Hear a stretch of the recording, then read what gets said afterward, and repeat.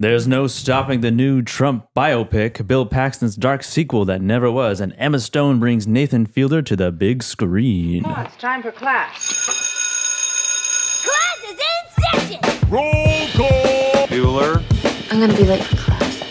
Bueller? Am I hallucinating here? Just what in the hell do you think you're doing? I'm late for class. You are mine now. You belong to me. Did you study for the test? No more complaining. No more Mr. Kimball to go to the bathroom. Nothing.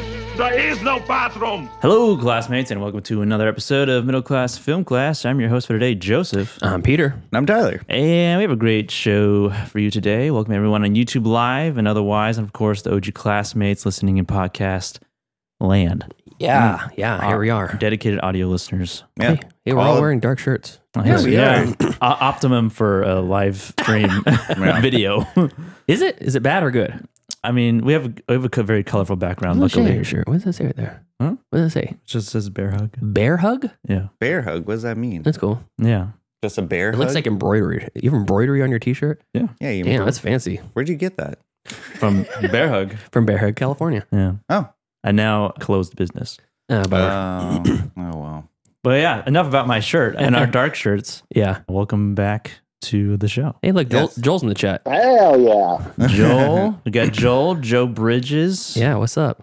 Mm. And Angie. Angie. Who pops in usually at the beginning of the chat and just says hi. And the dork of all dorks. And we never see her again. Oh, what's up, Heather? How you doing? Talking about pickles and sauerkraut and recapes. Been a what? Sourdough starters, homemade beef jerky, homemade hot. If what's it called? If Eric comes on, he could talk about his homemade hot sauce. He's got hot sauce. Oh, he makes hot sauce. Oh, yeah. Did you get it? He sent me a bottle, and FedEx destroyed it.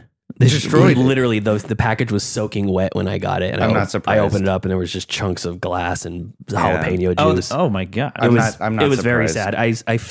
I contemplated slurping some of it from the package. Just taking some. It smelled good. Licking the cardboard. Yeah, I just didn't know what kind of, how it was handled. I'm not Legionnaire's disease or something I was going to get from sucking on that. Yeah, I'm not surprised. Jalapeno I'm not sauce. surprised it was destroyed. Those don't know. shippers do not Still give haven't a tasted crap. Eric's sauce. Well, he's got like 6 batches, Oh, okay. different flavors and stuff. Tyler, you sound upset about FedEx. They're your nemesis? No. I'm not upset about it. I just said I'm not surprised because, due to the nature of my work, people who ship these packages, they do not give a crap about the packages. They're just throwing them around. Yourself included? Yeah, myself included. Yes. Yeah. Sorry, I don't know what to say. No, I do know what to say because stop ordering online. FedEx doesn't Stop care. it. FedEx doesn't care about packages. DHL doesn't care about fences. Yeah. Don't bring that up again. We're not People's litigating property that again. is less than packages. I was green back then. Tyler I'm still more hasn't seasoned now. Tyler still hasn't admitted to his fault when he backed over that person's fence and fled. I have admitted as much to it. But you didn't do anything to correct it. What would I have done? What would I have done? Go to their house and tell them. Written a formal apology. in their formal, like Yeah. I posted a letter. I'm sorry I backed up into your fence. Yeah, it's like one of those videos where the father says, he makes their kid hold a sandwich, a sign on the side of the road or something that said, "I stole from my grandmother" or something like that. The disciplinary action. Yeah. You're No. like, It's like public shaming. yeah, public shaming. Oh, okay. So That's you what I want? Yeah. Well, I'm already Just publicly put a sign around your ashamed. neck. I ran over the I- fence. Oh, like in the beginning of Die Hard 3 when Bruce Willis yeah. is undercover and he's got the racist He says, "I sign. hate everyone." On Yeah. in the TV edit. Yeah. I'm already publicly shamed on a daily basis. Well, weekly. Weekly too. Every time this episode, Weekly, daily, this show monthly, airs. yearly. Yeah. Hourly. I can't escape it. By the Hourly and by the minute. Can't go 2 minutes without one shame of Tyler. Well, I mean, it's great to be back in the studio after my you're infirmity. welcome back. Yeah. Oh, yeah. Thank you. You sound good. Thank you. Yeah. I feel a lot better. It's a super hot weather. Sleeping with socks on. That's what it does. It. Yeah, I think so. I Keeps think I might be onto something. Keeps it there. nice and moist. Yeah, sleep nude, but with only black business socks. Only socks, nothing else. Yeah, Ugh. yeah. That's how I make my love. Ew. Okay. Well, that's just good business right there. Well, how can the girls get to wear knee-high socks, but I don't get to wear anything? Yeah. That's a fair point. That's a fair point. That's my lingerie. Yeah. Yeah. No, I mean, you hit the nail on the head. All right, I don't know what we're talking about now, but let's move on to Gab and Chatter. Find some charity, ye lad. Now's the time for Gab and Chatter. Gab and Chatter, movie news, movie discussion, things to talk about that are hopefully related to movies in the media world. Pete. Me? Me? One breath. Oh, Pete. okay. First off, before I get into my news story, I have an email from Gossip Girl.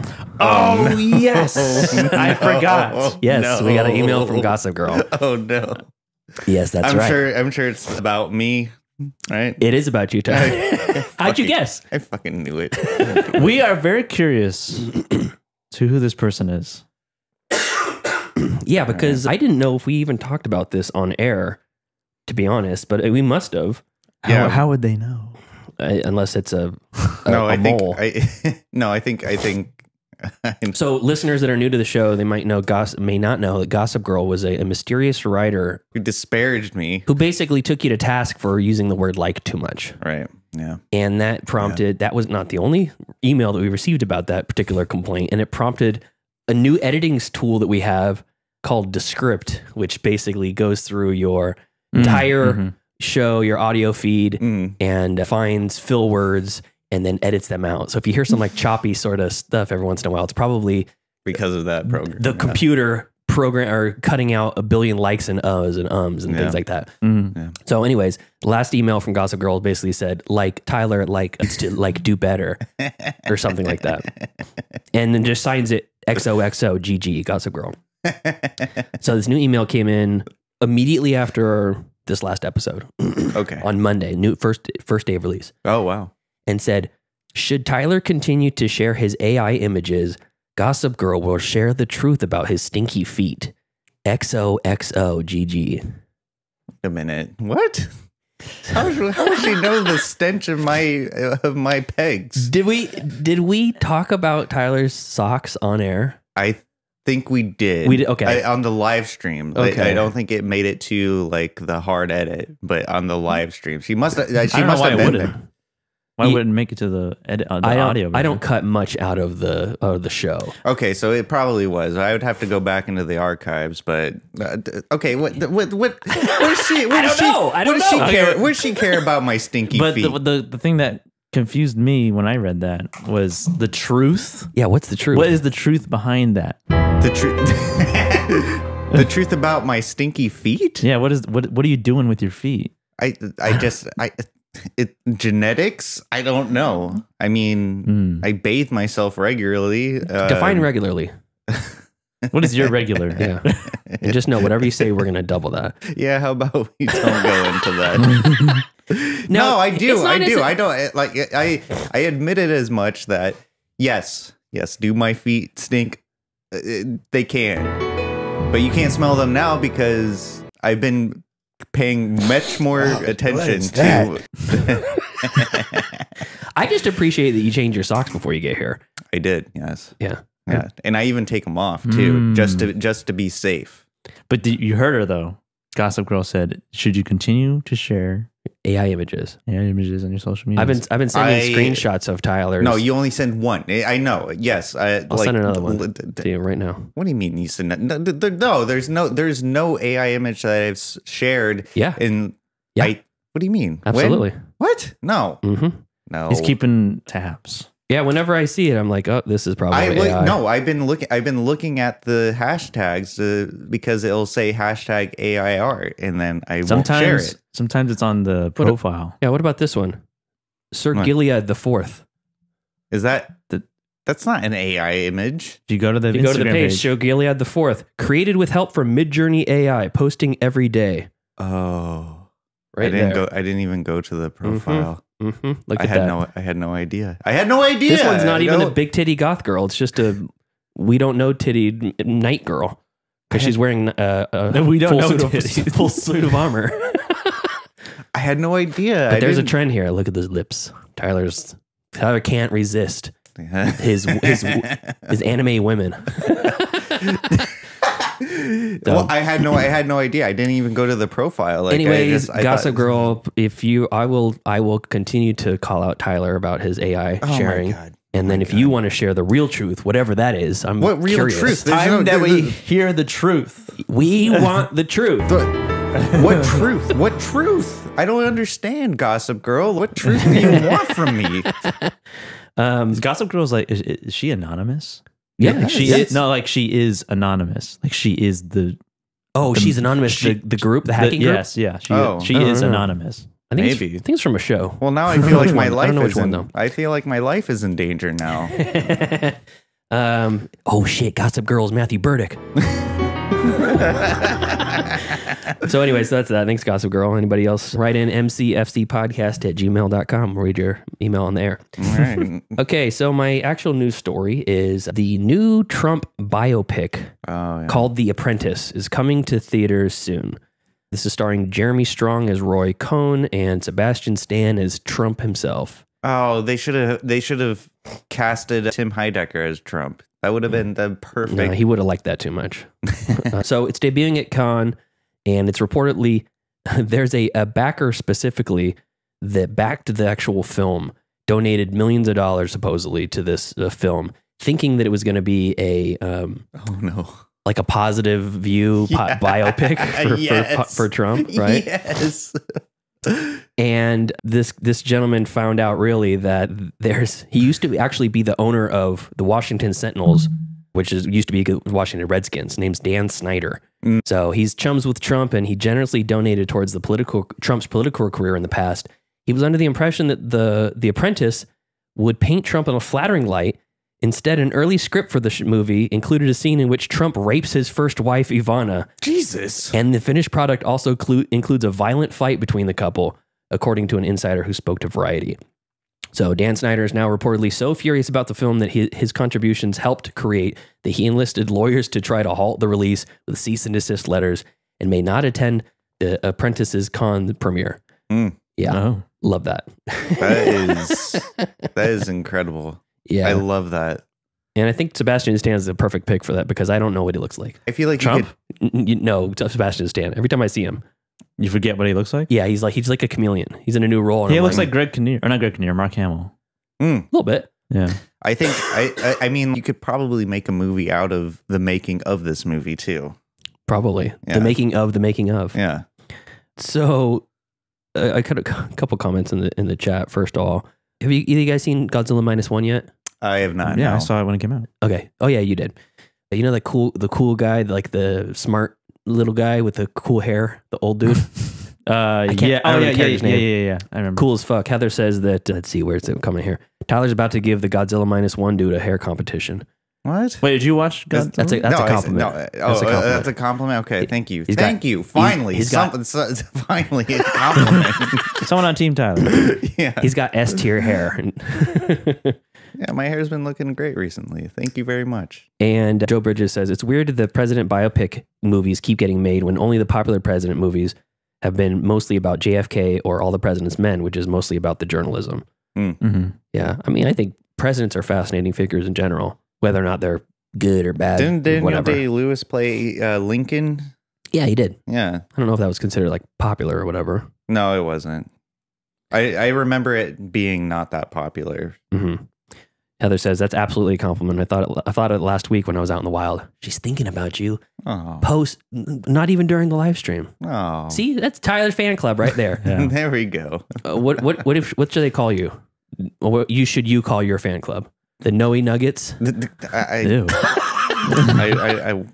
No. Tyler, please no. Team Tyler? Yeah, Team Tyler. That seems a little on the nose. Yeah, What do you or the Tyler Union. The Tyler Union? I don't know. That's a little bit of a ripoff. That's a bad one. Yeah, that's a bit of yeah. Thank you. Chat, think amongst yourself. Heather says she's gonna have a shirt made. Heather, if you have an idea for a shirt, send it to me on Twitter, and we'll put it in the store. Awesome. So yeah, that's it. I just thought it was a kind of a funny story. Yeah, and the movie is very punk rock, and the movie is interesting just because it's. I have a hard time believing they're going to be able to get away with this and not get sued. I mean, how would they get sued though? It's implying that someone who's still living was a rapist without any particular knowledge about it. It's not implied. It's in court documents. If they use a particular incident that's in court documents, perhaps. I don't know enough about it to know for sure. They could, I guess they could get sued if they're like using actual names. They could have gone the way of It's a Trump biopic. Well, I know, but I'm thinking about Tyloids. That sounds like it's like typhoid. Yeah, tyloid fever. tyloid fever. I got the fever. Yeah, My prescription is more Tyler. I had a bad sauerkraut sandwich and I had to take a couple of tyloids to calm my stomach down. Yeah, Tyloids. Yeah, that's a good. That's a good. Suffering from a bad case of tyloids. Yeah, that's a good medication name. It's like hemorrhoids, but worse. Yeah.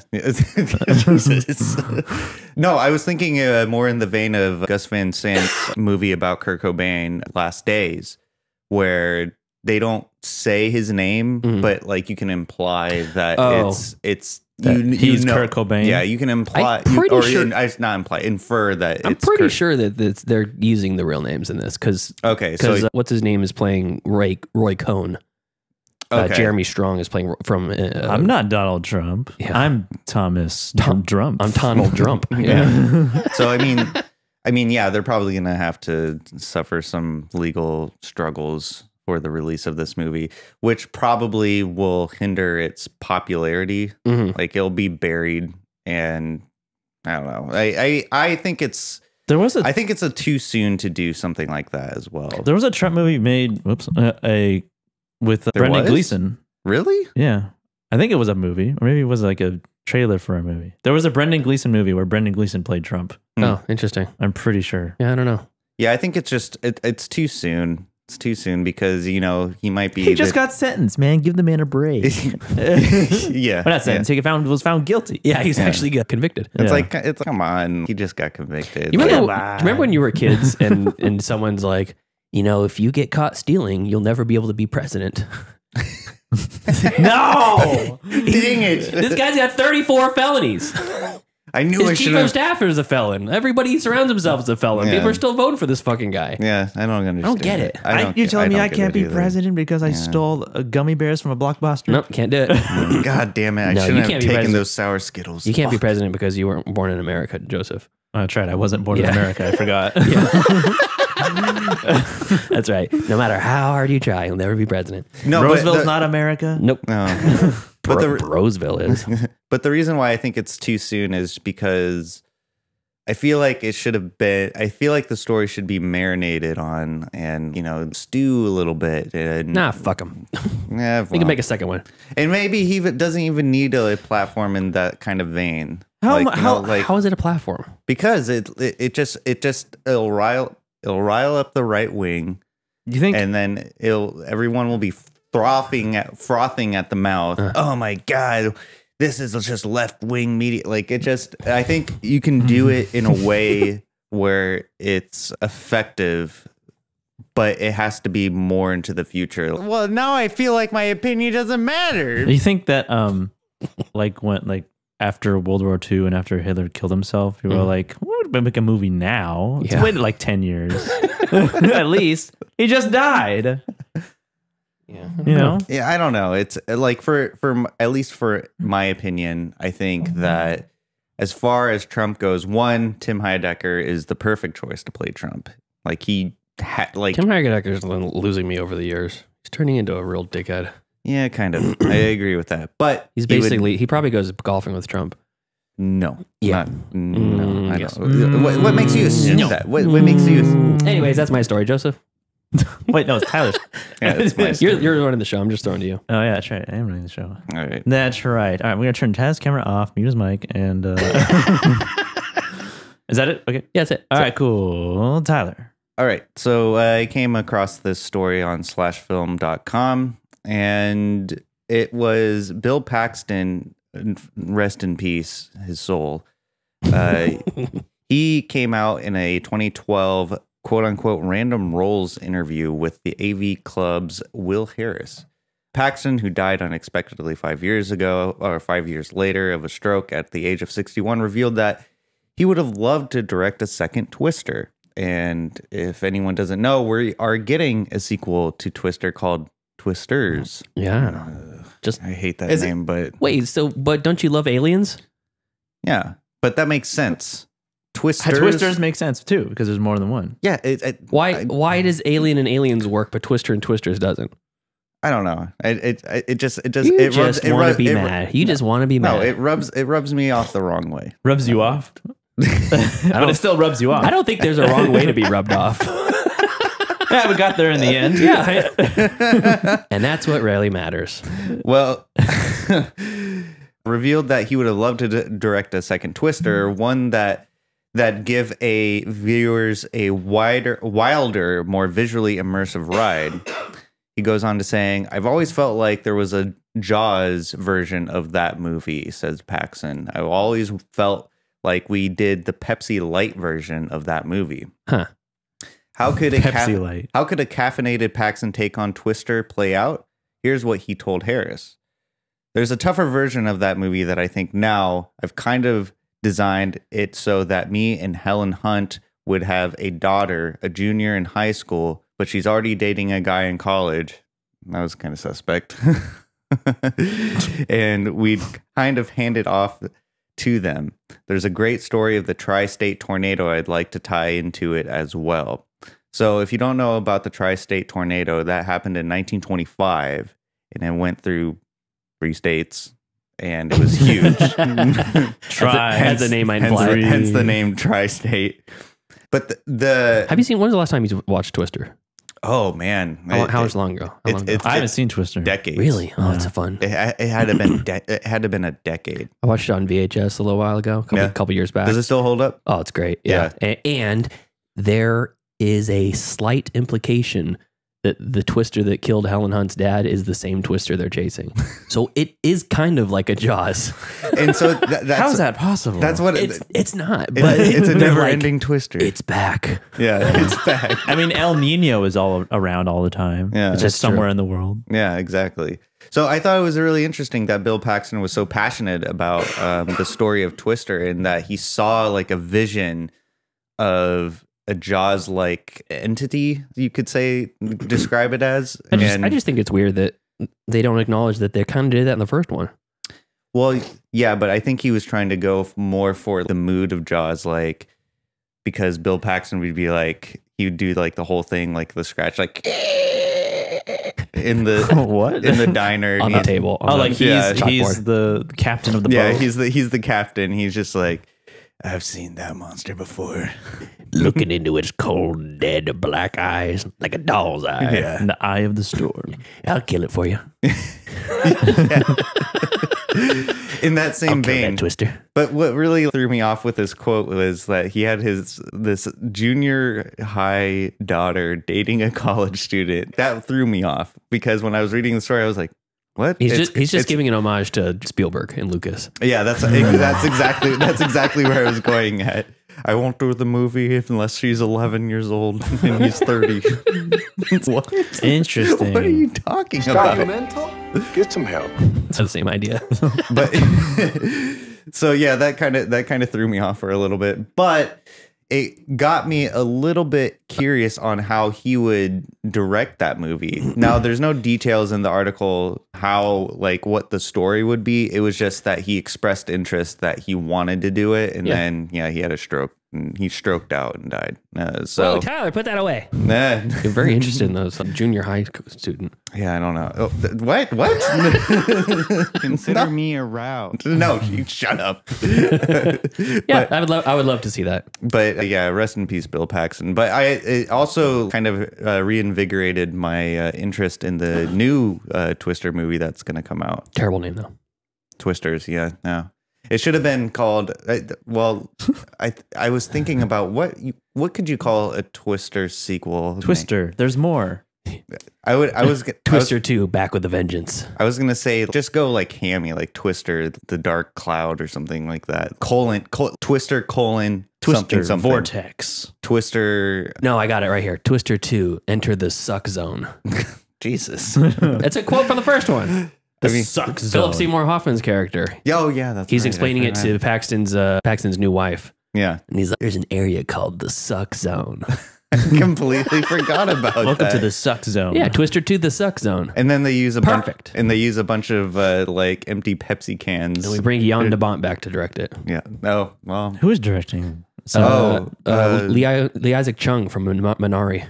The guy that directed Minari. Oh yeah, we did. did a story about it. We did a story about that. Yeah. So yeah, so it reinvigorated my excitement for a new Twister. Because Cool. I mean, it could be good. I mean, or it could be just as bad as what was that Jake Gyllenhaal and Dennis Quaid film? Day After Tomorrow. Day After Tomorrow. That's Oh, right. yeah. Like because that movie is so bad, it's good. So this could be the same thing. Who knows? Heather says on her T-shirt she's making for you, Tyler, put that away is going on the back. Whoa, Tyler, put that away. All right. But yeah, that was the only news story I saw of interest. Oh, okay. My turn then. Yeah, My turn. Joseph. So Emma Stone and Nathan Fielder are teaming up once again for an A24 Nathan Fielder directed chess movie called Checkmate. Chess? Chess movie. It's called Checkmate? It's called Checkmate. That's a good title. All right. I like Is that. it? Do you think they? You think they ever rub each other? Well, Rub each If other? you watch The Curse, they do some rubbing. Oh, Yeah. They have, yes. Not too much of a spoiler alert, but in The Curse, I just meant in their personal Nathan lives, Fielder's but- character is a cuck. Oh, Yeah, it's implied heavily that he's a cuck. Mm-hmm. And there's some very uncomfortable scenes.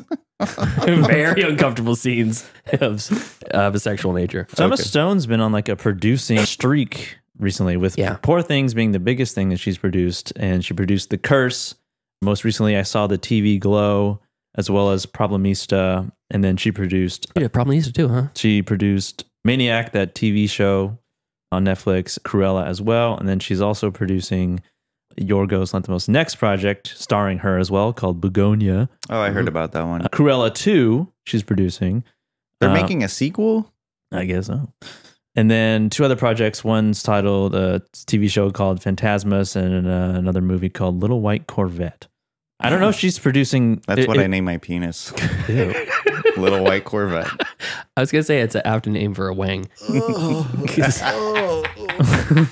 Little Red Corvette is, well, the Prince song is supposed to be talking about a vagina. So, fitting. Yeah. Good job. Thank you. Did you know that, Tyler, before I said that? No, I did not. Oh, wow. I'm surprised she didn't produce Kinds of Kindness. Yeah. She didn't have time. I guess not. It's too fast. Too much producing. She has a lot of work. I just produced this. So this next project, directed by Nathan Fielder, about a real-life chess scandal story, written by the same guy, Ben Mesrich, whose works were adapted into The Social Network and most recently Dumb Money. And the story is going to center on what has been described as the biggest scandal in the history of chess. And what's that scandal? Following the controversial 2022, very recent, head-to-head match between Grandmasters Magnus Carlsen, then world champion Magnus Carlsen, and Hans Niemann, during which the latter was accused of cheating. Is this the one How do where you cheat in chess? I think this is the one where supposedly he had like a butt plug in with a vibration, like a vibration on it? I'm not joking. This was the really? This was and it would make sense that Nathan Fielder would do something that's ridiculous. That would make sense. It's like had a certain like Morse code in vibrations. Oh my god! And it would like tell him where the moves were or some shit like that. Yeah. How does that translate? How do you even come up with that? I don't know. I can't. I'm excited now. They're just like, Yeah. like look, you're gonna have to put a butt plug in. Done and done. His coach. Yeah, his coach. This is a real Titania situation. He's like, Coach, I got great news for you. I'm already one step ahead of you. You won't believe this. I'll be, yeah. What a coincidence. I got one in right now. After a competitive situation in which multiple studios and streamers showed interest in this project, A24 ultimately nabbed the rights thanks to a reported 7-figure offer. Jesus. Cool. So the deals are still in the works, but Fielder is currently attached to direct with Emma Stone on board to produce with her husband and partner, Dave McCrary, under their... Oh, she's married. Yes. And they have... A sad day for Tyler. And they have a kid. Dang it. Or kids. Kid or kids. They have kids? A kid or kids. And they have their production studio or their producing firm, whatever, is called Fruit Tree. That's the name of their... The new movie builds on Stone, Fielder, and A24's successful collaboration after The Curse, a very dark dramedy. Apparently, I have yet to see it. It's a lot. It's a lot. The project would also be the latest chess move for Stone's Fruit Tree, which recently set up an untitled film at Universal starring the 2-time Oscar winner and directed by McCrary, her husband. So, yeah, she's busier than ever. Yeah. Yeah, I'm a fan. I love her. She's very charismatic. She's sharp. Yeah. She puts her name on good things. Yeah, I mean, and poor things. Bird. I actually recently watched a clip of her in Birdman. We watched Birdman for the show. No, I know, but I'm saying like recently I saw a clip from Birdman where where she was talking down on Michael Keaton's character, like saying like he was nothing. Yeah, like I love that scene so much. She's good. Yeah, she's sharp. She's great in what's it called? Crazy Stupid Love.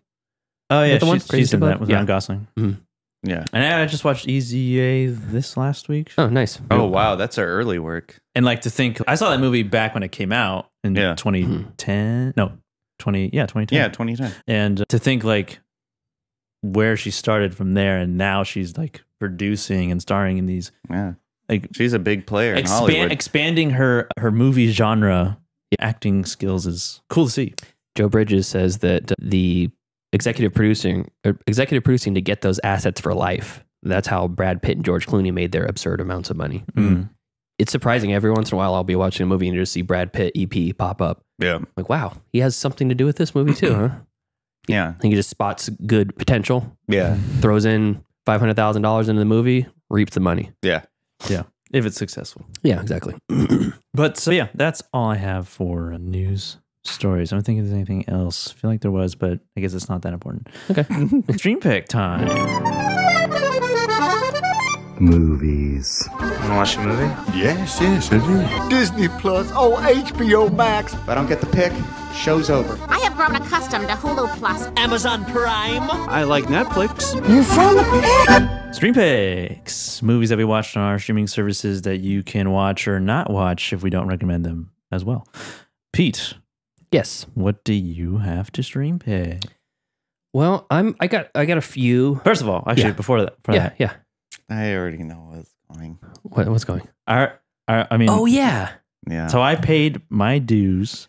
Yeah. I watched Clovehitch Killer. Yeah. I'll get to it, my review when it comes around to me. But I watched it the day that we recorded. Yeah, Joseph sent it to the group chat. And then can you set up what the setup was? Oh yeah, last week we were disparaging Tyler. I don't know.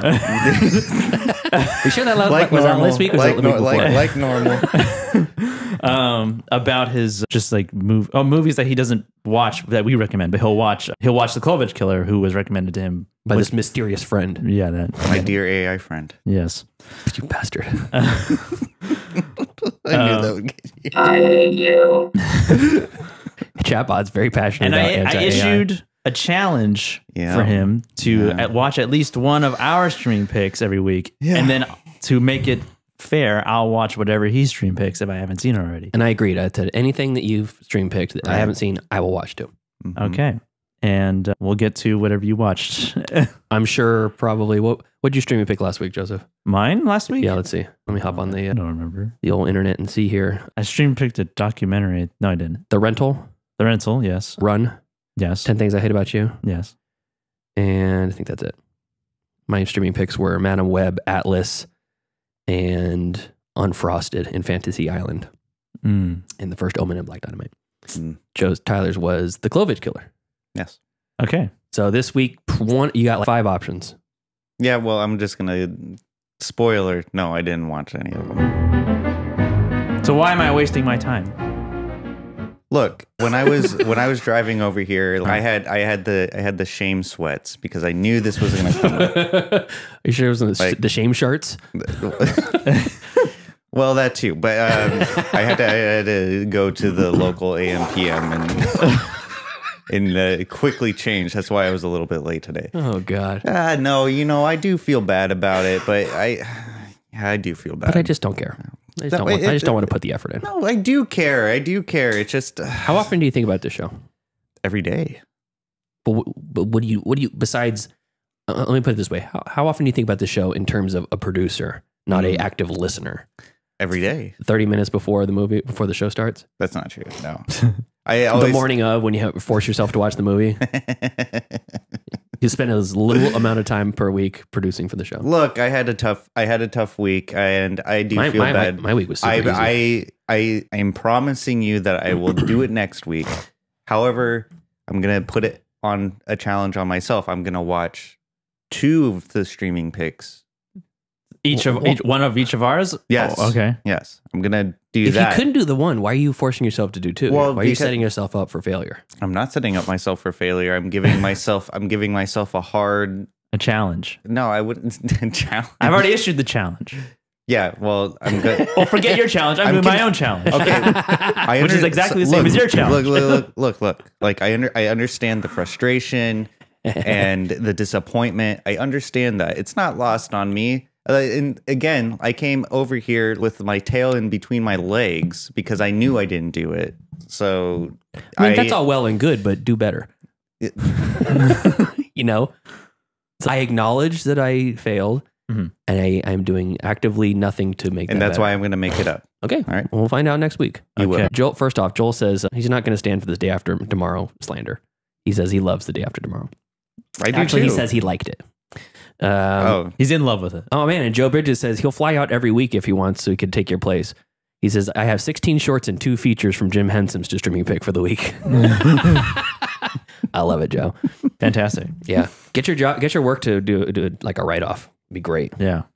Hey, I'm going to be in Portugal at the end of the week, end of the month. End of this month? End of this month, yeah. We have to figure out what we're going to do in that. This will be the first official episode that I've missed. Mm-hmm. Well, I'm going to be gone next week. What? Is it next week? Yeah. Oh, damn. Okay. Well, then what? Joe, come, fly out, Joe. You take Joe's place. Joe for Joe. Okay, so I'll get to my streaming picks then. Okay.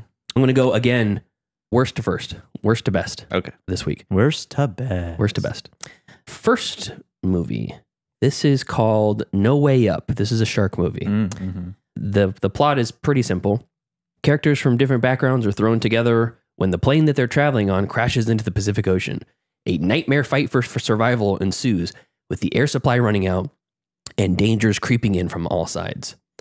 So this has Cole Meany is in it. He's the top rated or top like build person. Meaning? Yeah, you would recognize him. He's been in a lot of stuff. He's in The Rock. He's John Cusack's boss with the nice car that he fucks up. Not The Rock, Con Air. I'm sorry. And Phyllis Logan, Sophie McIntosh, Will Attenborough, which is Richard Attenborough's grandson. Jeremiah Amor, Manuel Pacific, a bunch of people that I haven't recognized, but it's kind of a low budget, kind of crappy shark movie. But this is still much, much better than most crappy shark movies that you get nowadays. When did it come out? This year, I believe. Oh, this year. Yeah, okay. 2024. And it's streaming right now on AMC Plus. That's where we watched it. And it's pretty good. I mean, basically, it's all set on the interior of a plane. Plane crashes. It's nose down like the Titanic. And then at one point, the nose breaks off and they're caught in this air bubble in the back of the plane. And it's the main girl and her friend and she's like the daughter of a senator or some shit. So they have people that are going to go find them because the plane crashes. And there's a fair amount of shark kills in this shark movie. So it works. Okay. But it does take a little while to get there because they have to set up the characters. They all have to get on the plane together and then the plane has to crash. And then all of a sudden there's sharks. Yeah. So there's a little bit of a delay at the beginning, but once the shark kills start going, they're pretty good and they're pretty brutal too. So I liked that one well enough. Probably 2.5 stars maybe, where most like crappy shark movies are like 1.5 maybe. Yeah. Some of the ones that came out last year were really bad. Not a good year for shark movies.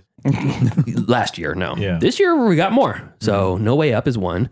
The next one is streaming on Netflix right now, Under Paris, which you watched too, Joseph, right? Yes. Maybe jump in with me on this one. So I think that this one is a lot of fun.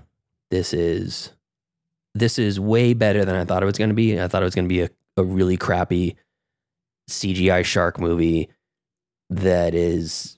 Oh, wait, this is another shark movie? Another shark movie, yeah. Under Paris? Under Paris. The plot of Under Paris.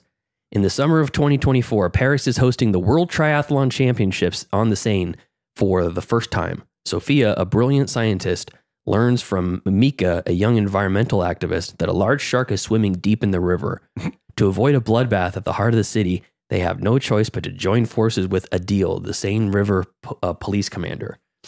So the long and short of it is that the very beginning of the movie, it's paced really well because at the beginning of the movie they show these research scientists out at the trash island in the middle of the Pacific or whatever. Yeah.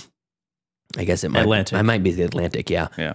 And they're out the trash pile and they're filming sharks, and one of the sharks turns out to be this giant monstrous shark, and they're like, well, how did she get so big? We've been tracking her, and 2 months ago she was half the size. Blah blah blah. And you find out later why. But there's a massacre there. Almost no one left, but the main character woman, this research scientist. And then flash forward an unknown number of years, and she's in Paris, and they have the beacon from their research that pops up, and they're like, there's no way that's Lilith. The shark's name is Lilith. Oh, fitting. There's no way it's Lilith. Fitting. And why is that fitting? Well, because Lilith is it's a significant name in biblical history. Yeah. Yeah, but what is But I don't see the connection. What is the connection though? Because she's a killer. Is Lilith a killer in the Bible? Yeah. Who'd she kill? I mean, I don't know. I think she was killed. No, she's just basically like an evil person. Is she? Yeah. I'm pretty sure it's Mary Magdalene is Lilith. Oh, well. Yeah. Well, yeah, she. This is not. Anyways, it doesn't matter. We're not bibliophiles here. Why don't you stop talking for a while? All right. I will. All right. So, anyways, flash forward. They're now in modern day, and they're getting ready to do a triathlon. If you might imagine, if you know how triathlons work, it's a run, it's a bike, and it's a swim. Right. And they're starting with the swim on this one. Yep. I don't know if that's how they all start or not. I'm not familiar with triathlons, but they're all getting ready to release all these swimmers into this giant river that runs right through the middle of Paris.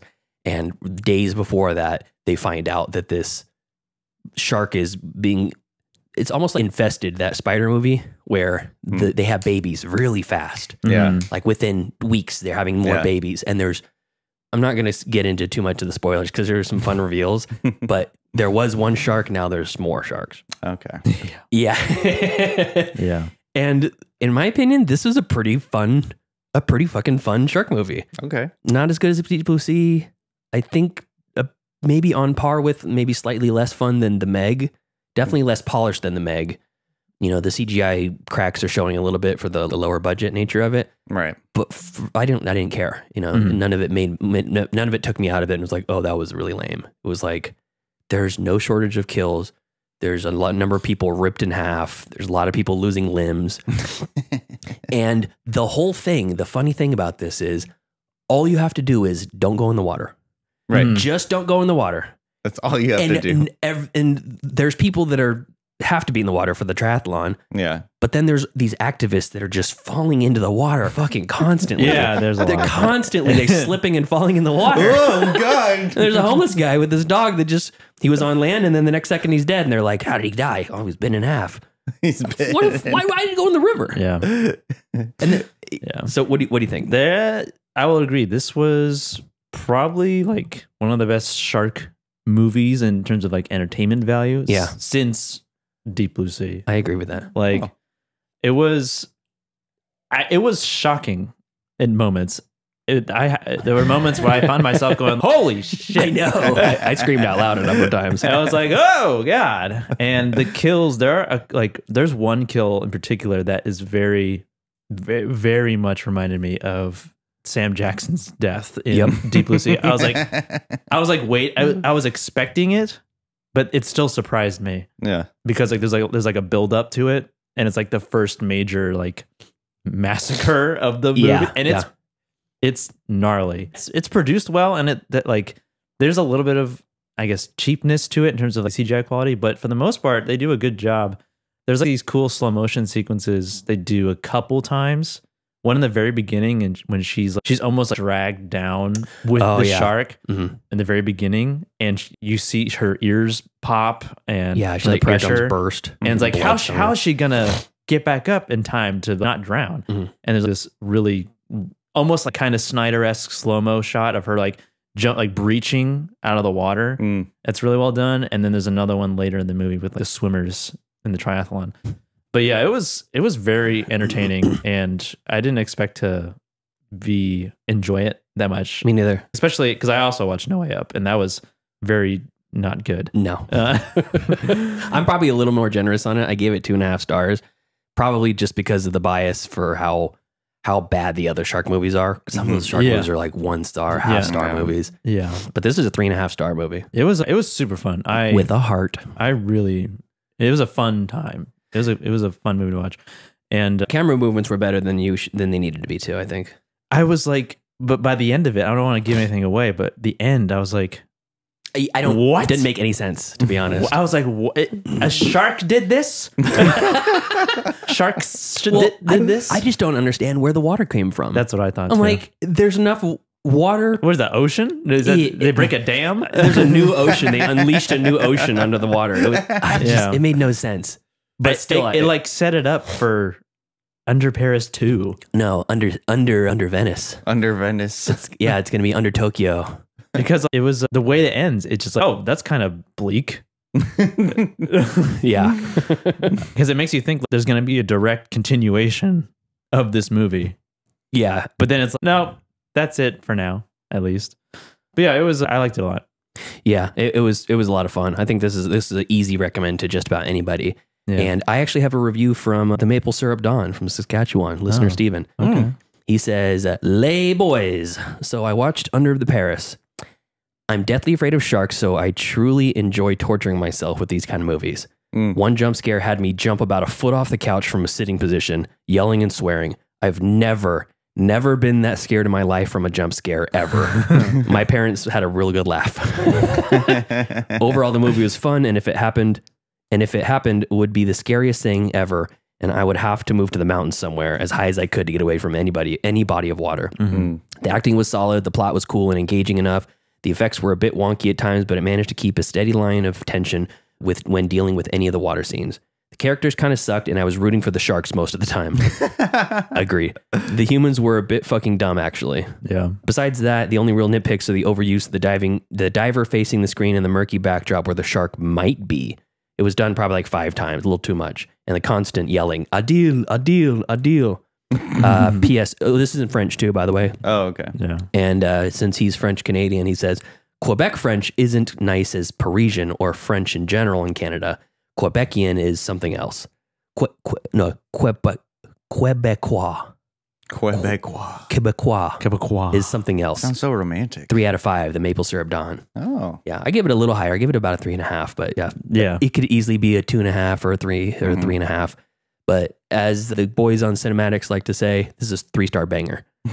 You know what you're getting yourself into. For this type of movie, it's about as good as you're going to get. Yeah. Yeah, so 3-star banger for Under Paris for about 3.5 stars. Yeah.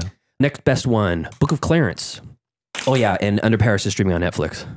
Tyler, I'm going to have to take that pen away from you. I'm not going to Last week, the same exact thing happened. I'm not going to pick it up. Yeah. I already. I've been watching you spin that thing the whole time, just waiting for you to stop. Yeah. Do you want me to get you a snack? No, it's okay. Okay. Actually, I would like a snack. But... Okay. Well, we have a break coming up soon. Snack? Some orange slices? Yeah. So Under Paris is streaming on Netflix. Also streaming on Netflix, The Book of Clarence.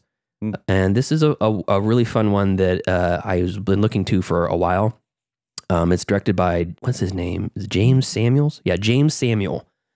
He's the writer-director of Harder They Fall, which is so fucking good. I love The Harder They Fall. Wait a minute, Pete. I'm looking at the chat right now. Shinneman says Tyler's planning to do better, and you said no? Yeah. How dare you? Well, he's planning on it. Whether he will or not, that's a different story. So, yeah, so Book of Clarence. This is a kind of a reimagining of a biblical tale. Have you guys seen The Harder They Fall? No. Harder They Fall. It's a Western. It's like basically a black-led Western movie. You know, I've heard of it before, but I don't. It's on Netflix. Regina King, Lakeith Stanfield. It sounds familiar, but I can't say. Io Edebiri, R.J. Seiler. Is Idris Elba in it? Idris Elba, yeah. And a lot of the same people are in this movie, and same writer-director. And the James Samuel also did the music for Book of Clarence. Oh. I don't know if he did the music for Harder They Fall, but I fucking loved Harder They Fall. This is not quite as good. It is interesting, though. So the idea is Clarence is living on the streets of Jerusalem, and he's a kind of streetwise sort of kind of a ne'er-do-well. Doesn't believe in God. Jesus is a character in the movie. He's like running around with his apostles, and Clarence's twin brother is one of the apostles. And so he's constantly talking with his brother about, I can't believe you believe this shit. He says he's the son of God. I don't even believe in a God. How can you believe in this stuff? Blah, blah, blah. And he believes that Jesus is doing tricks. Mary Magdalene is there. Joseph is there. At one point, he decides he owes a bunch of money to basically like a Jabba the Hutt type character, like a bad dude in town that everybody knows. Mm-hmm. And he says, if you don't pay me in 30 days, I'm going to kill you, and I'm going to kill your friend. So he decides to make money. He's going to become a prophet himself. And he's like, Jesus does it. It couldn't be that hard. Right. So he starts proselytizing, and he starts doing miracles, tricks, what he calls them. Yeah. And the cool thing is about it is he's clearly faking it, but then he does some things that are very heroic. Like he frees one of the slaves. There's a guy that has a bunch of slaves and fights them like gladiators. Yeah. And he frees one of the slaves, and he does it 100% off of his balls and his, gumption. Yeah. No tricks, no nothing. He just does it. Yeah. And people are like, wow, he freed the slaves. Oh, wow, he did it. And then the next scene, he's faking a resurrection with one of his friends. Oh. And then everybody gives him all these shekels. And he's able to pay off his debt, but he decides to just keep being a prophet, Double down. Yeah. And then, what's his name? James McAvoy is Pontius Pilate in this. and he rounds up all these people that call themselves prophets. And all of a sudden now Clarence doesn't want to be a prophet because he gets rounded up with Jesus. And it's really, really interesting. It's really interesting. It's an interesting plot point where it's a twin brother that's following Jesus. And the twin part doesn't really factor into it too much. Oh, really? No. Okay. His brother is one of the disciples. Yeah, disciple. At some point he asked him, can I be your 13th disciple or apostle or whatever? And he's like, no, we're not going to do that because we know you don't believe. So he just like, fuck this. I'm going to go make my own religion. It's so interesting to think about like Jesus as a figure in our modern. He was a real person. Yeah, I understand that. I wasn't saying he wasn't. I'm just saying in a modern setting, you would see someone saying, "Oh, I'm Jesus," and no one would give a good goddamn. Like they would be like, "Yeah, fuck you." Well, you think that, but people get led into that's a Jew. People get led into cults all the time. That's true. People want to believe in something. I delivered a package to a cult before. Oh, cool. How do you know? Oh yeah, you can tell. You were like Hank Hill pulling up. Is this the cult? Was it a tent? Was it a? It was like a compound. Oh, interesting. Yeah, it was very. They're all wearing like very similar clothing. People want to believe in something. That's why the Juggalos exist. So, that's how we got Juggalos. Yes. Yeah. So, Book of Clarence, I recommend it. Again, not the greatest. It's like almost a 4-star movie, but not quite. I think I might go up on a rewatch. But Benedict Cumberbatch has a really small part in it, and his arc is really interesting and fucking hilarious. Does he play Judas? I cannot say.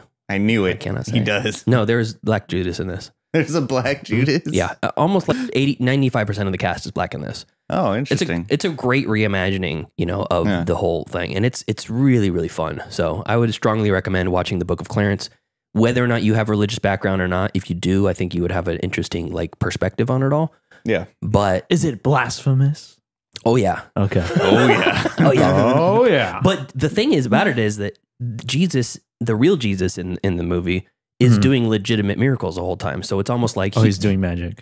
But he's doing real miracles, but Clarence says they're tricks. And when he goes to learn from Mary Magdalene or Mother Mary how her son does these tricks, she's like, they're not tricks. Is Lilith involved? Mary is Jesus's lover. Well, Virgin Mary, not Mary Magdalene. I'm sorry. He got with a woman who's the same name as his mom. That is a little weird. Yeah. If I started dating a girl named Laura, I'd be like, or Jessica, my sister's name. Yeah. I'm like, I don't know if I could do this. Yeah. They do comment on the Immaculate Conception though, and they give a reason behind it. Oh, okay. So it's kind of interesting. Joseph, what happened? No, they basically say virgin is the translation error. Essentially, they're like what you call a virgin is not what I call a virgin. Oh, I see. I'm not saying that I had never had sex before, but we just weren't married when it happened. So it doesn't count. Yeah, exactly. Okay, so and then The Harder They Fall is also on Netflix. I talked about that on the show already a long time ago. I rewatched it again after that. I got the itch as soon as I finished Book of Clarence. Oh, it's so fucking good. One of the coolest movies in the last 10 years. Coolest. So cool. It's badass. Of all the recommendations, I don't know, the next one's really good. I'd almost say, Tyler, you should probably watch The Harder They Fall. But my real top streaming pick for the week is American Fiction, which just hit Amazon Prime. And this is starring Jeffrey Wright. He's another fantastic actor who's just a chameleon. He pops up all over the place. He's in the James Bond franchise. He played Basquiat a long time ago in the Basquiat movie. He's in Last of Us 2. Is he really? Yeah. He's like the leader of the whatever Abby's part of. The Wolves.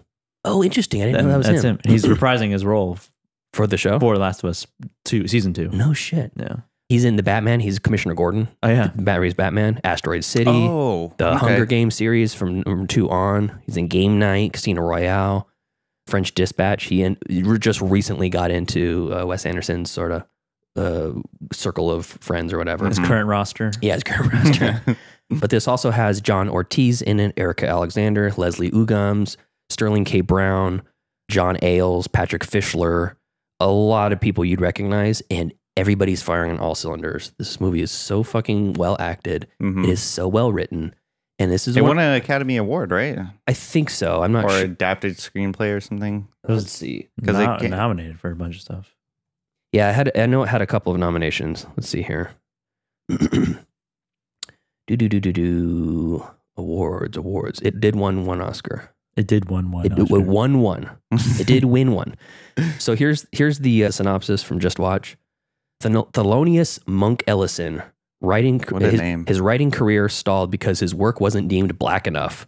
Monk, a writer and English professor, writes a satirical novel under a pseudonym aiming to expose the publishing world's hypocrisies. The book's immediate success forces him to get deeper enmeshed in his assumed identity and challenges his closely held worldviews. So basically, he's a very highfalutin, very intelligent author, and he doesn't write about the black experience. He just writes a novel not from the perspective of a black author, just from an author. Yeah. And he feels it pandering it to basically say, oh, I'm a black author, so I have to write about black things. Right. That's basically the emphasis of his character. He's also like a professor or something like that. And one of his compatriots, one of his contemporaries, releases a book that's basically written in Ebonics. It's called We's Got the Struggles or something like that. And the whole thing, like, and she's an accomplished, very well-spoken, very intelligent young black author. And he's at a conference with this literary conference, and she's the main stage, and he walks in on her doing a reading of her book, and she goes from this very intelligent speech to, and like very well spoken to, like basically gutter slang. Yeah. And almost like borderline, like slave era, mammy sort of stuff, Sure. And it's like very pandering and the way it's written, it's just like, it's designed for white guiltists to eat it up. And so is it like he's offended by that? Yes. Yeah. He's like, why is she getting all this acclaim for this when my books are well written and well thought out and well researched and they're very interesting? And there's one scene when he goes to the bookstore and he asks for books by him. He says, is there any Thelonious Ellison, books? And they're like, oh yeah, sure, right over here. And he leads him to like the Black Voices section. And he goes, why are they here? Why are you in this section? Yeah. This isn't a black book just because I'm a black author. And the guy goes, oh, you wrote these? Oh, very nice to meet you. Like, yeah, I did. And then he's, I'm going to move him to this section. And the guy's like, this is a corporation. I don't make a decision on where they go, sir. That's a really interesting concept. It's very interesting. And there's a whole like personal life growth that happens, and there's some trauma that happens in his life very early on in the movie. And he's kind of forced to, and he basically at some point out of desperation, he does almost like a fuck you to the system, and he writes this book called, what's it called? It's called I can't remember the name of it now. It's called Live in the Now. Let's see, American Fiction book title. I can't remember it now, but it's like he makes a book that's very similar to this other woman's style of writing. Dumbs it down, talks in this like very, quote unquote non-educated black speak, so on and so forth. And he writes like about the stereotype. The stereotype, yeah, exactly. And it's all about how this guy is meeting his father, and he has to shoot his father and kill him, and he lives on the streets, and he writes it under a pseudonym, and he makes his publisher send it in, and basically he's I don't want to submit this, and he's like, just do it. it's a fuck you to the system, and everybody fucking loves it. It blows up. It becomes like the top best-selling book or whatever. So since he's famous now, he needs to appear on these talk shows or whatever and talk to publishers as this pseudonym. And they just get deeper and deeper. They're like, oh, by the way, he's a fugitive. That's why he doesn't like to come in. You know, that's why we can't show your face or whatever. Oh, and Adam Brody plays a Hollywood producer that wants to adapt the rights to the book before the book has even been released. And it just gets deeper and deeper and deeper. And that sounds very compelling. That's the main story, but the majority of the story is him wrestling with his personal life. And he's got Sterling K. Brown as his brother, who's recently has come out as gay because his wife walked in on him having an affair with a man and it blew up his whole life. Oh, jeez. And there's this whole thing, like this interesting corollary about denying who you are and being ashamed of who you are. And it's like the parallel between his brother's life and him writing this fakakta book. Yeah. And it's really, really interesting. And he wrote it just so that he would get money. No, he didn't even want it to be successful. When it blew up, he was pissed off that because he's like, all these books that I tried really hard on are getting nowhere. It's like, I can do this. Book I wrote in one night. He like wrote it in spite. He wrote it in spite. Yeah. And he's getting millions for like movie deals and stuff. And people are asking where he's getting all this money. And he's like, fuck off, you know, mind your business. And it's a really, really interesting. And the ending, as it gets close to the end, I'm like, how is this going to end? Is he going to come clean? Is he going to do this? Is he going to do that? And the way they do the ending is very, very, very, very well done. So this is American Fiction, streaming on Amazon Prime. It got all this buzz last year. It's on my like missed list of movies from 2023. And it's all the buzz is well deserved. No notes, damn near perfect movie. Fucking love it. And it's this director's first movie. Really? Interesting. He's written a bunch of stuff. Oh, okay. But this is his first directing. Cord Jefferson is his name. Yeah, he wrote for the Watchmen series, The Good Place, Master of None. Cool.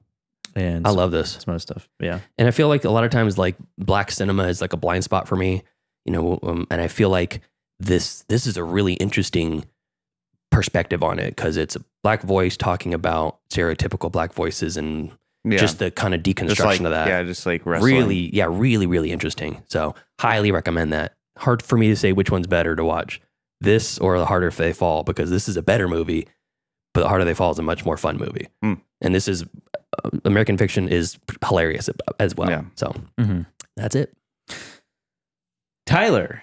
Yes. Okay. What are you gonna stream pick this week? Okay. Is this another recommendation from your other friend that you watched?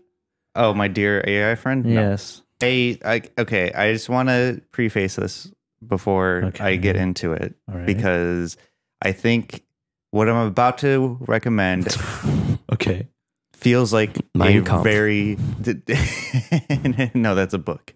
What I'm about to recommend feels like a short movie. Like when I was watching it, it felt a short movie.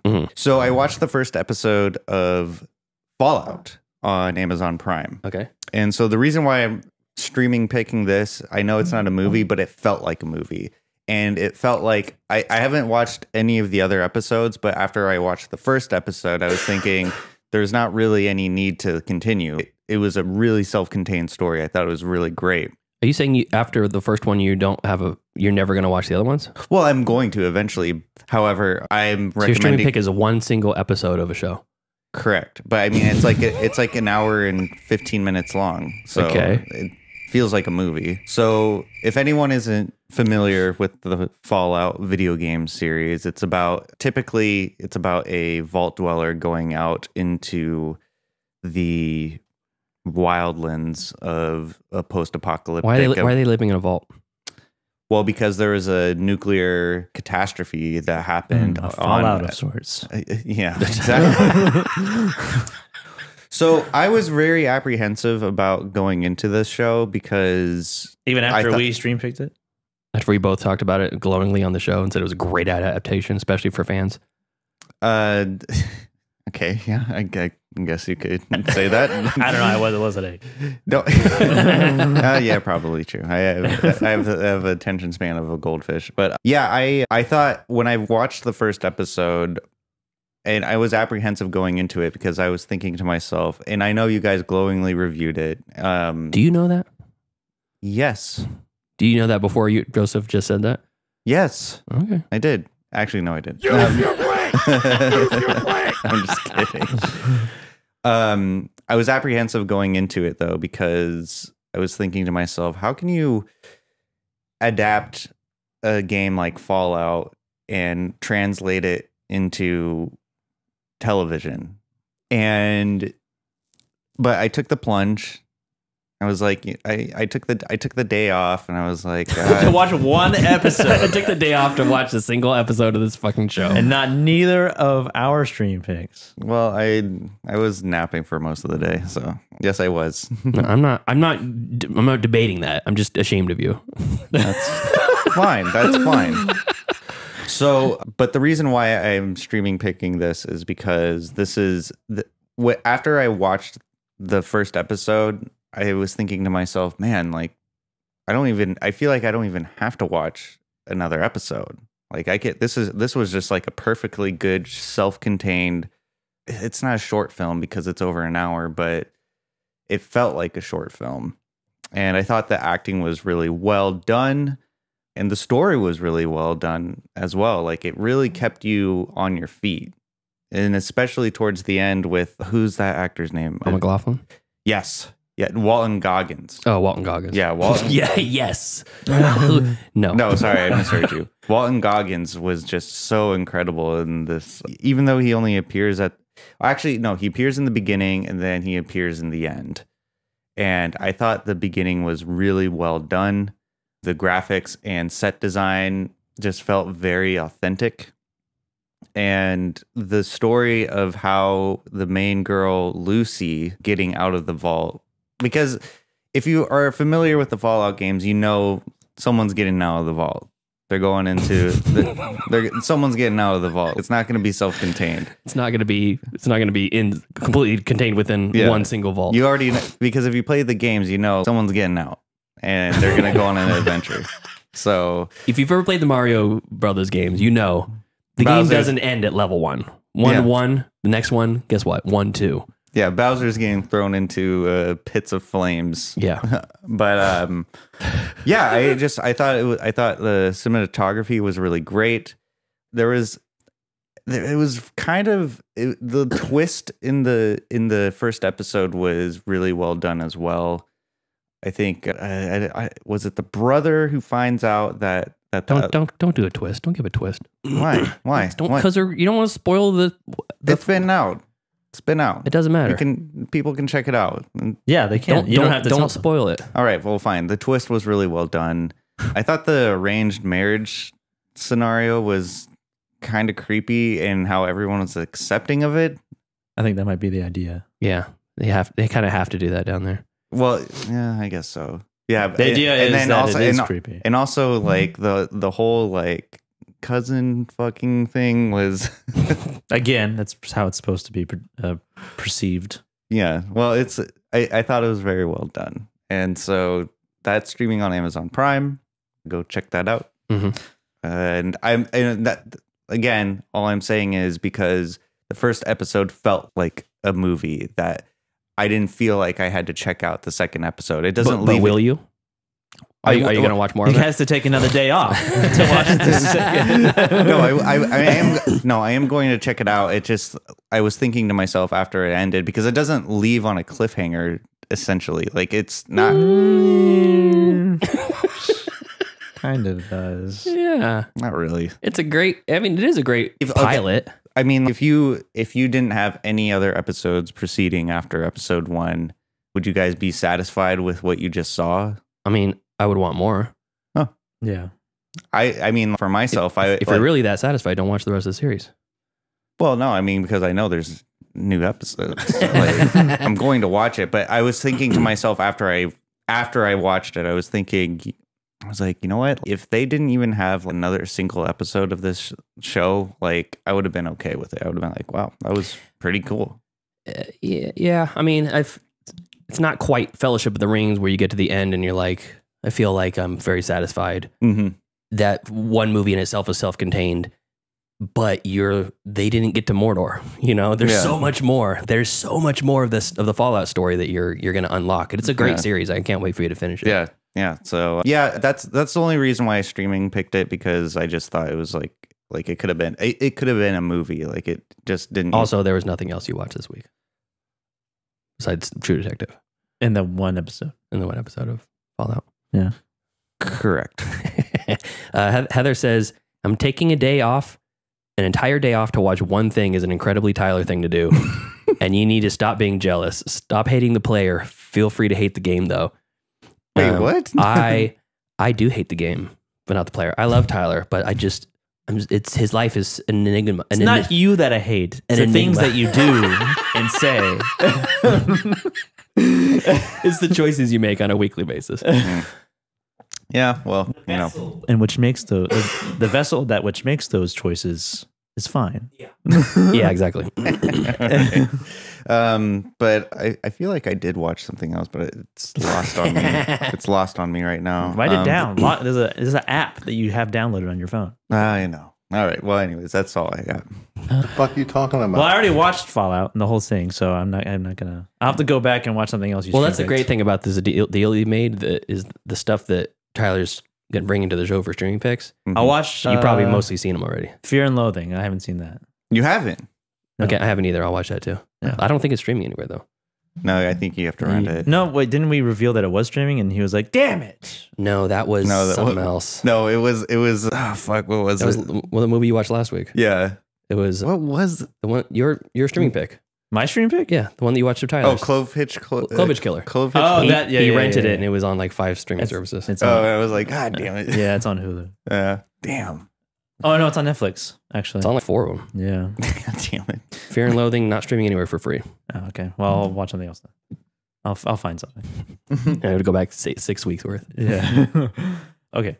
My turn. Yeah. I'll go from worst to best as well. Oh, cool. The worst I watched Pete's streaming pick. Cool. Madam Web. Oh, fun. Yeah. This was not a good movie. And I kind of thought that it was supposed to be a comedy based on some of the writing and how some of the actors, specifically Dakota Johnson, and how she was delivering the lines. Because it felt like she was trying to be funny the whole time. Like clever. I'm clever. cool type character. Yeah. There's this moment in the movie where she rescues the girls from her premonitions where they get killed on the subway train. And she drives them out into the middle of the woods where there are no like cameras or way to track them. Because that's how the villain is finding them, is like just they hack like the security cameras all throughout Chicago or wherever they are. Yeah, I don't know if it's New York or Chicago. I think it is Chicago. Metropolis? No, it's New York. It's New York because it's Spider-Man. Spider-Man, yes. Yeah. Spider-Man. And there's this scene where they're like all asking her a bunch of questions, and her line and the way she delivers it was comical because she's like, I don't know, a bunch of crazy shit's happening and I have no idea what's going on. And that's a pretty good Trump impression. Thank you. And that's like throughout the movie. Yeah, there's a lot of that throughout the movie, and it was not nearly as fun as I thought it was going to be. Maybe it's probably more fun in a group. It was just me and Deanna watching it. Yeah, it was definitely like silly and ridiculous. And I will say that there was some cool like editing tricks and like production stuff that they did throughout the movie. Camera and editing tricks that were kind of cool. I was like, oh, that was not bad. And that was kind of cool. And because she's like wrestling with this power where she's like seeing things that are happening like a few minutes from when they happen. And then she like relives them again. And she's like tripping out because like, she tells the person like Adam Scott, her EMT friend, she imagines the conversation and then it happens again. And she's like, you just said that. Or like, you just took my readings or whatever. Yeah. And there's a lot of that throughout the movie. But yeah, not a great movie. A weird villain, a very strange villain, I think. Not non-Spider-Man? Yeah, like not Spider-Man. And then it took me a second, even after you mentioned it, the Ben, like Uncle Ben, I forgot until like after that birthday party scene. And I was like, oh yeah, I forgot about that. It's Ben Parker. Oh, Uncle Ben. Oh, yeah. That's the nephew. Oh, that's Peter Parker. Yeah. And it's a young Ben. It's a young Uncle Ben, which we're not used to seeing. Right before he started his rice empire. Yeah. Uncle Ben's Rise. But yeah, I mean, I can't really recommend it, but don't watch it on your own, I guess. I have no idea. Don't watch it. Just don't watch it. I thought it was fun enough to watch. Yeah. But that's streaming on Netflix.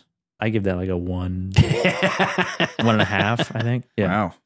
The second, we kind of talked about No Way Up. That was the second worst thing I watched, that plane shark movie. Oh, yeah. In the water. But it's meh. Nah, not great. Yeah. The third best movie that I watched, Under Paris, we talked about that. Yeah. And that was really good. I strongly recommend that shark movie for sure. Watched Easy A again for the first time in a while. Solid, like, teen comedy movie that Emma Stone, Amanda Bynes. Oh, yeah. She was in that. Penn Badgley. Yeah. He's the guy that plays, what's his name in You? Yeah. Oh, yeah. He plays Sandman. Joe, yeah. The Sandman. Thomas Hayden Church. Yeah, Thomas Hayden Church. Lisa Kudrow.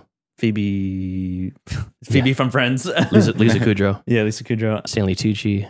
As the parents. Yeah, she has. I can't remember her name, the mom's name. I can never remember. She has great parents. Yeah. The Stanley Tucci's fantastic. When her Emma Stone's younger brother, who is adopted, is this little black kid, and Stanley Tucci's, or the kid reveals that he was adopted, and Stanley Tucci's reaction is like, "Who told you? We were gonna do this together." I like also he looks over at some point and goes, "So where are you from? What's your story?" As his adopted father. It is. I like the story of Easy A and how it's not like about a teen romance story, even though that's like a subplot of the movie, but not like the main storyline, where she still kind of ends up with the popular guy, Woodchuck Todd. And, Chuck Todd. It's really solid, funny movie that still kind of holds up. It's a little loosely based on Easy A or Scarlet Letter. Yeah, Scarlet Letter, which is prominent throughout the movie. Malcolm McDowell is the principal. Yes, Malcolm McDowell. Fred Armisen is the pastor. What pastor? Yeah, he plays. I don't remember that part. The priest, when Olive goes to talk to him about, try to get his advice about something. And then remember that scene. In the conversations, she's like, "So hell exists, right?" And then the priest, the Catholic Church fully acknowledges the existence of hell. And then she's like, "Okay, for the sake of argument, let's say hell exists." And then he's like, "It's there beneath us. Hell exists." With a very, very deadpan look. And where's that streaming? That's on Netflix as well, I believe. Cool. I think it's been on Netflix forever. It feels like. Bringing in the hits. Mm-hmm. I rewatched Van Helsing, Hugh Jackman's Van Helsing. That movie. I don't know, I can't remember the last time I watched this movie. Very fun movie. Kind of a good mashup of all of the classic horror creatures, Frankenstein, Dracula, and Wolfman. And very entertaining. Very entertaining. Maybe a little bit long, but... Yeah, it's a little long. But I enjoy it. I enjoy it a lot. And Hugh Jackman plays Van Helsing. And what's her name from Underworld? Kate Beckinsale. Yeah, Beckinsale. Kate Beckinsale, yeah. Also playing in another movie with werewolves. Werewolves and vampires. Oh, shit. And his little helper friend... what's his name? I don't know the actor's name, but he's been in. He was in The Proposition. He's in 300. He's the guy who's telling the story. Oh, yeah. I don't know the actor's name. I know his face though. David Wenham. Yeah, he plays like his little helper who like helps him with his weapons and stuff. Yeah. He's not a monk. He's a friar. Oh, interesting. Yeah, this is streaming on Hulu, released in 2004. I mean, the CG looks is better than Easy A for you. Better? No, this is slightly worse. Oh, okay. So I went backwards. A roller coaster of emotions. But it's still very, very fun. Very fun movie. I like this a lot better than I thought I was going to. Saw it for the first time like 2 years ago. Yeah. Oh, Van Helsing, really? Yeah. I saw it. Oh my god. I saw this in theaters. Oh, nice. Yeah. Super fun. I like the flying succubus vampire girls or whatever. Yeah. Yeah. They're pretty good. And like that unlocks something in my mind. Frankenstein is he's like the key to Dracula's demise, mortality. Okay. Or like he's like trying to become mortal or feel again, and but also trying to like in Under Paris, he just has a bunch of spawn, a bunch of baby vampires that he wants to hatch. Fly, my little pretties. But he needs Frankenstein's body to be the conduit for the lightning, and I don't know. Yeah. All right. Yeah, it gets a little murky, but super fun. Cool. And then the top movie of the week that I watched streaming on Netflix. It is The Clovehitch Killer. Yeah. A movie that I watched because I said I would watch it. Okay, we don't need the preamble on it. We don't need the preamble. We don't need the Tyler gave preamble it five stars. Highest recommend possible. A-. Yes. I gave it 4.5. Very good though. Okay. Very, very good. Streaming on Netflix and Hulu. It was very tense, and it was like Prisoners Light. Very Prisoners Light. Interesting. I never thought. Yeah, that's a good analogy. Like a cheaper version of Prisoners. Okay. Well, that's Dollar General Prisoners. Kirkland signature. I don't know if I agree. And that's with that. more just in the production quality of the movie. But very well done. There's like very little. I feel like there's very little music throughout the movie. Yeah. And the characters are good. The son, who is the main character, being doubtful or just suspicious of, I guess, of his father. That's like the main point throughout the whole movie. I hated that the main character was named after me. Like, oh yeah. That really took me out of the movie sometimes. I know. Whenever someone's named Peter in a movie, I always get taken out too. Peter! Like, oh no. Yes. I'm possessed by Payman. But I don't want to reveal too much because there's a moment where it takes a turn and where like he sends his family, his wife away, and his son goes to some camp. And I was like, what the fuck is happening right now?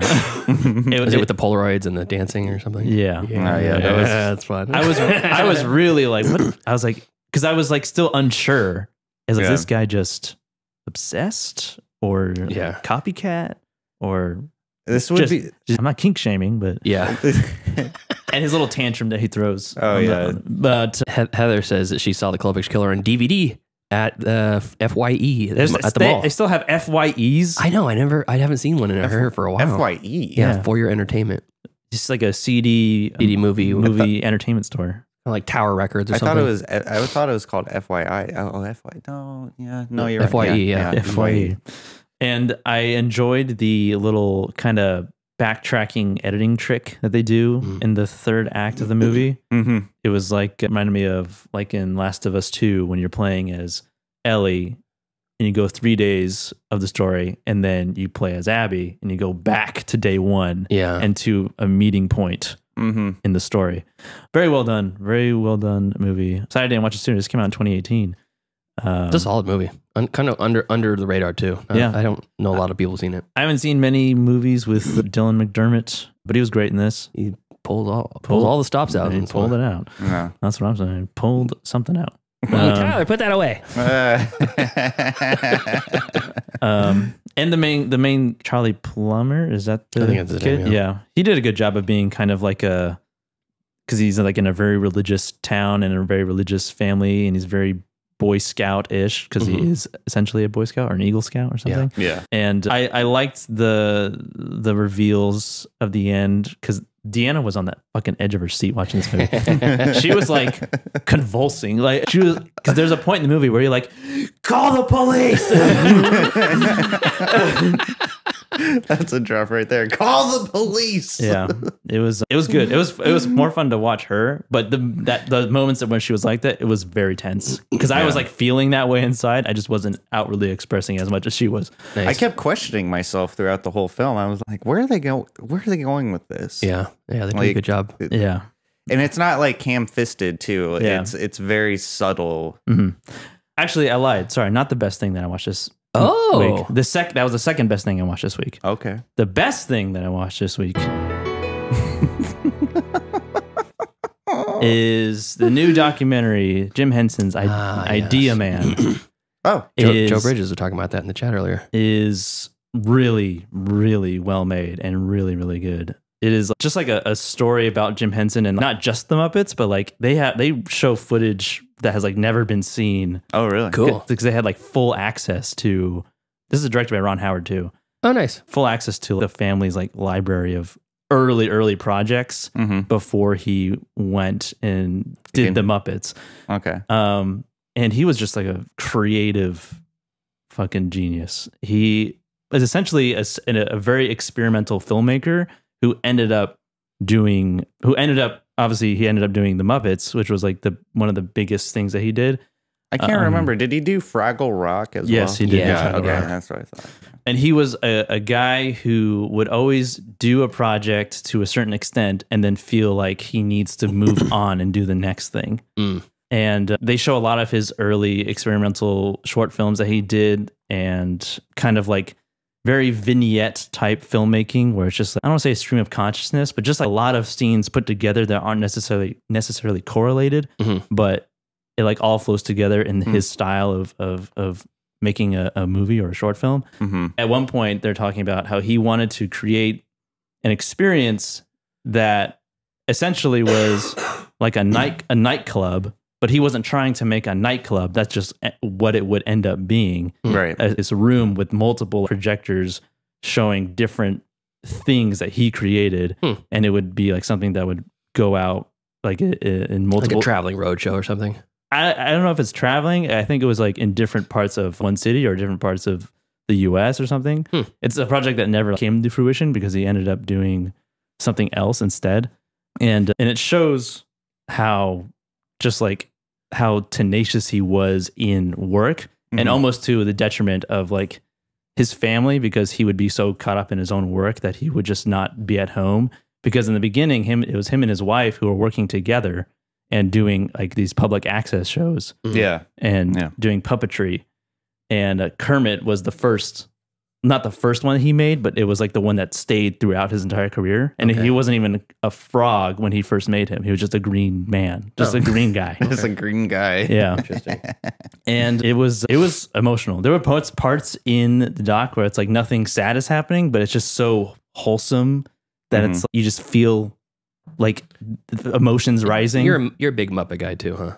Yeah, I am a big Muppet guy. I love the Muppets. Oh, clearly, okay. And it talks about like his works on Dark Crystal and Labyrinth, and how Dark Crystal was a success, but Labyrinth was a failure when it first released. Really? I would have thought the opposite. Yeah, that's what I would think too. And how the Muppets was something that nowhere in the US, no channel in the US or network in the US wanted to broadcast that. So he had to do it. He had to go to London, and that's where it started. And then it took over. All I remember about watching the first Muppet movie, the 1979 Muppets movie, is thinking, look at all these insane hippies twacked out on acid and marijuana and driving a car full of puppets. You know, there's 9 of them crammed in the footwells of this freaking old DeSoto or something. And they're like driving down the road and filming it. And I'm like, that evolved into so many cool things from my childhood. It became a cultural icon. Absolutely, yeah. And they show a lot of behind the scenes, like the interviews they have. They have Frank Oz, who was like one of his longest like partners in that industry. And also they talked to Jennifer Connelly and like her experience with him on Labyrinth. Yeah.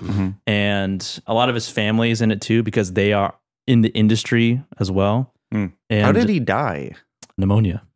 Damn, that sucks. He didn't go to the doctor, and that's how he died. Oh, he didn't go to the doctor? Oh, man. Tyler's going to meet the same fate. That wet, take care of that wet cough. Yeah. You're going to die if trench foot keeps slipping in your socks. Got that, got the ingrown toenail that just goes wild. I gotta get marinating in there overnight. But I'm sorry, I gotta cancel. I got gangrene. Wash your foot. But yeah, it was just she's just a really fucking creative dude. Where's that streaming? That's on Disney Plus. Oh, okay. And it was really good. Cool. And really, really well made. Joe Bridges says that he went down the rabbit hole and watched a bunch of his shorts after he watched this fantastic doc. Says there's a bunch of them scattered across the internet. Canopy has about 7 or 8 of them. Most are around 4 minutes or so they're easy watches. And his favorite was Drum West. I'm going to try to see if I can find those online, maybe put some in the show notes, because I'm really interested about those as well. Yeah. But yeah, that's what I watched this week. Cool. Anything else? No. Okay, cool. So thank you to everyone in the chat who's participated. Joe Bridges, Heather Sachs, Joel was here for a minute. Who else do we have in the chat? Anybody else? We had a couple new ones. Sunny Boo. I feel like I've seen that name before. And then Angry Otter Reacts. I don't know if they're still there or not, but yeah, thanks for everybody for hopping in and saying what's up in the chat. Really appreciate it. And thank you to our cool-ass yard duties over on Patreon. That's Javier, Heather Sachs in the chat, Ryan, Corbin, and Chris. If you want to support us on the Patreon, hit us up at patreon.com/middleclassfilmclass. Until next time. Thank you for joining us yet again. Follow us later on in the week as we review A Very Long Engagement, a Patreon pick from Binge Lord Dan.